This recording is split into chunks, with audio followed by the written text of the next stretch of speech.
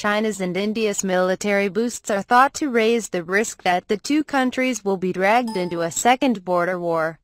In the context of tensions between China and India, there is no sign of an end to the Chinese media coverage of the war, which is inevitable. An estimated 140 Chinese papers have criticized India for aggression, claiming its territory and threatening the consequences if New Delhi does not withdraw unconditionally. China also rejected India's withdrawal proposal to pave the way for a bilateral negotiation. But could the Sino-Indian border war have the potential to explode again? India is not ready for war. Last month, the General Auditing and Control Authority (CAG) sent a report to Congress expressing concern about New Delhi's defenses against the threat of border war.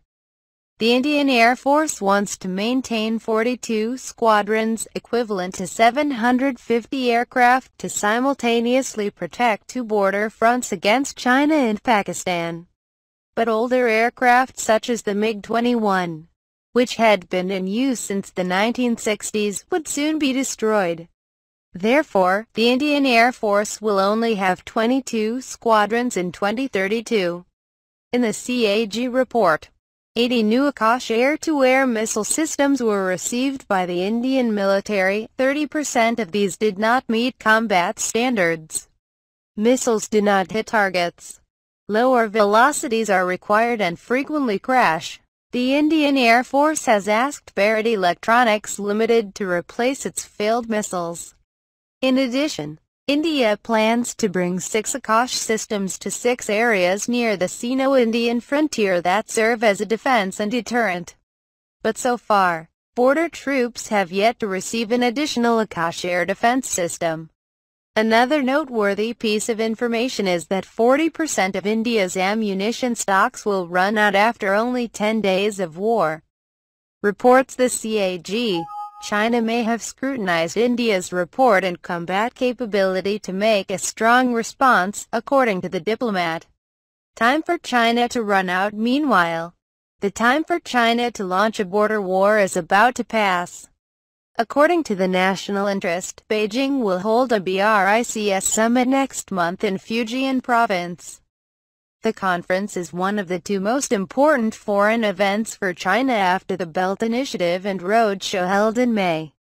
The summit is an opportunity for Chinese President Xi Jinping and Indian Prime Minister Narendra Modi to seek diplomatic solutions, boosting economic cooperation. A war with India would harm this opportunity.